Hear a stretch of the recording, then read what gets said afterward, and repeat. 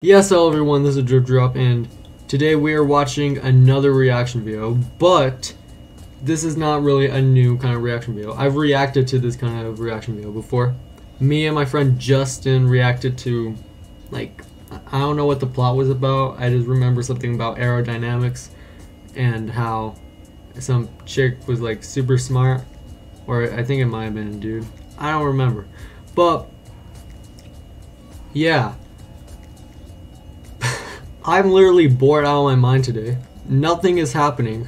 That's the only reason why I'm making this video, because I'm bored out of my mind. Anyways, today we're watching MSA, previously My Story Animated. I look too different from my family. Today we're gonna watch someone find out they're adopted. Animated. He was gone for months. Mom left us when I was a baby, so Grandma took care of me in Dad's absence. When I was in 7th grade, he gave me the best news ever. He was getting remarried, and I was getting a new mom and a sister. Until my stepsister Jenny crashed into me and spilled her orange juice all over my hair and clothes. This is a villain arc if I've ever seen one. If you did that to someone's pink dress, you deserve to go to hell. I hate you and I don't respect you. If you do that to anyone, you lose all respect for me. A simple mistake like that? Nah. Death. Be chasing me. It's okay. The wedding's over anyway. My stepmom doted on me.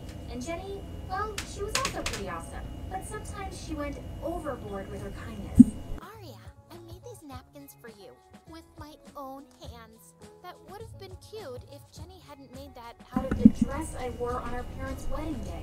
Once, Jenny and I were playing in a nearby park, and What the fuck? Why is an ad playing? I heard her screaming, so I ran to her and found one of our neighbors holding her by her collar. What are you doing, Mrs. Sparkley? I caught this little thief trying to break into your home. She was crawling through the kitchen window. That's because I forgot the key and no one's home.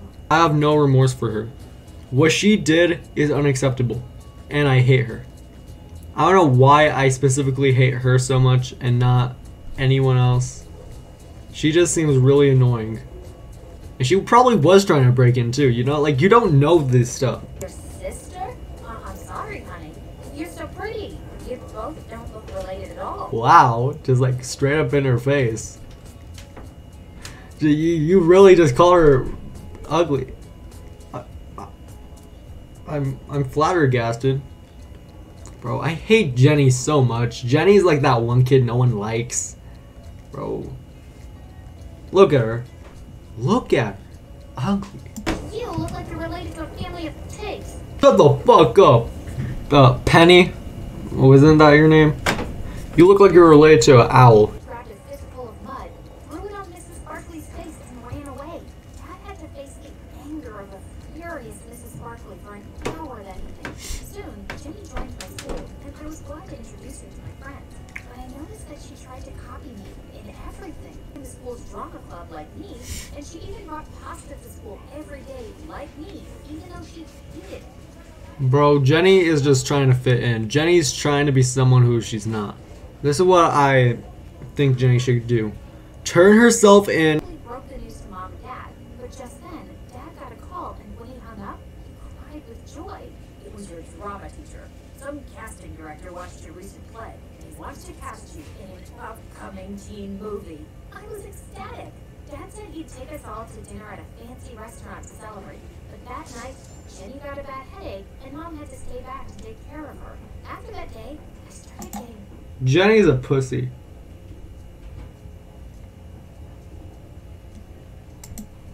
got a bad headache, and Mom had to stay back to take care of her. Oh, you thought I was gonna say more? No, that's all. Hang out with me, but I felt Jenny slowly growing distant. She no longer wanted to play with me at home, and at school, she often said awful things to embarrass me. Did you guys know that Aria ate her boogers when she was little? Ew! And she loves smelling her socks after a Point proven, Jenny is a bitch. months passed, and one day, Dad got a call that he and his team had to leave for Afghanistan immediately. A couple of days after Dad left, he got the most terrible news. Dad and a few of his teammates had gone missing. I was devastated, but Mom and Jenny acted like everything. Penny probably killed him. I'm not gonna lie. Penny probably sat that all up just to ruin her life. You know why? You want to know why? It's not like I've been saying it this whole time. Not like I called it. Penny's a bitch. I hate Penny, bro. I hate. As soon as I saw Penny, as soon as I seen Penny, bro, and now she's acting like it's normal. The mom's probably in on it too. I can't let anyone ruin it. Besides, who knows if he'll ever be found? That made me so angry. I gave Jenny a tight slap. She pounced on me and we fought like wildcats until Mom pulled us apart. When she heard what happened, she grounded me for a week, sprinkled some extra pepper in the food, and poured a bottle of vinegar into the lemonade. Mom, I feel like I ate the sun. Get me some lemonade, quick. What did you mix in it? It tastes like pee. Okay, I got 2 questions after that. 1, why are eyeballs popping out of your skull?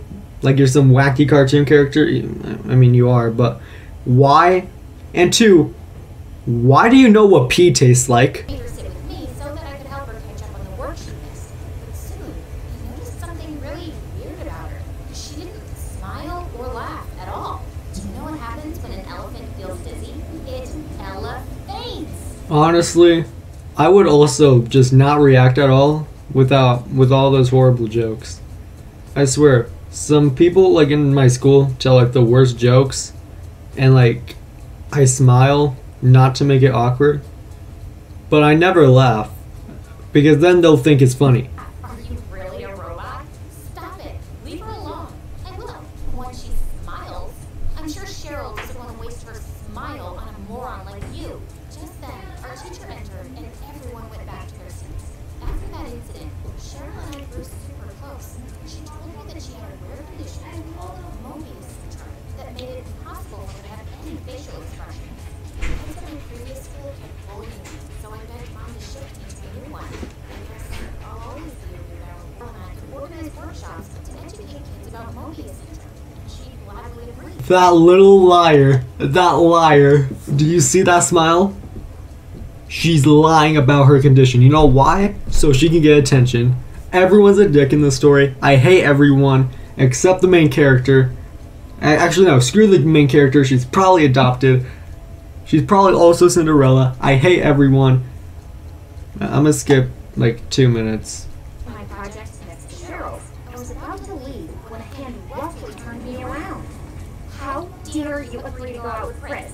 I asked him out for prom night, but he told me he was taking you. What the fudge? First Cheryl and now Jenny? Does the entire school have a crush on that guy? I have no idea why he said that. He did ask me out, but I refused. You lying witch. Suddenly, Jenny pushed me hard, and I landed straight on Cheryl's project. Oh God, Jenny, what did you do? Then I saw her walk in. What's taking you so long, Aria? My project! Lying, Aria. I just saw you ruin this project. I tried to stop her, Cheryl, but she said she had to win this competition at all costs. I was shocked at how evil Jenny could be. I was about to slap her, but Cheryl caught my hand midair, and my heart broke to see the distrust in her eyes. I can't believe you stooped so low to win a competition. I should have believed my mom. All you ever cared about was winning. Our friendship never meant anything to you. That's not true.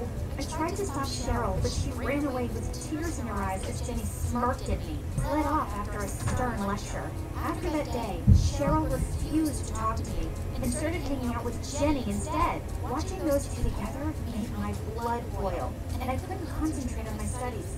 For the first time, I got a C in science, my favorite subject. I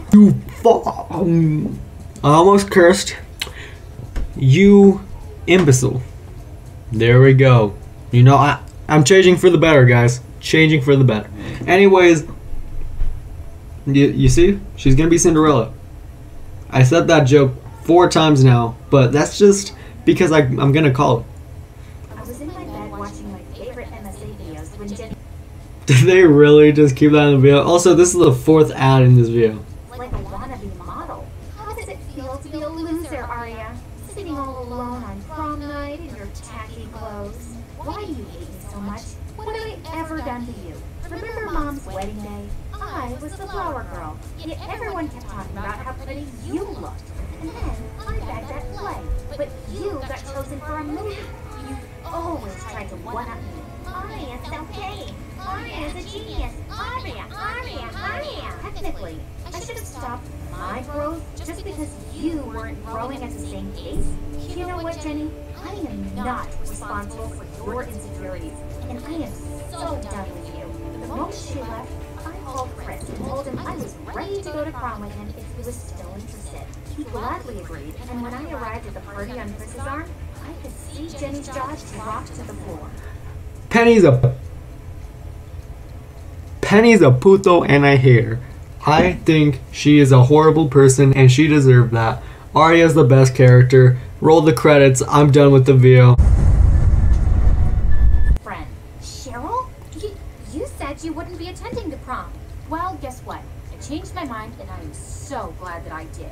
How else would I have gotten a chance to hear you bragging to your friends about how you lied to ruin things between me and Aria? Jenny looked stunned for a moment.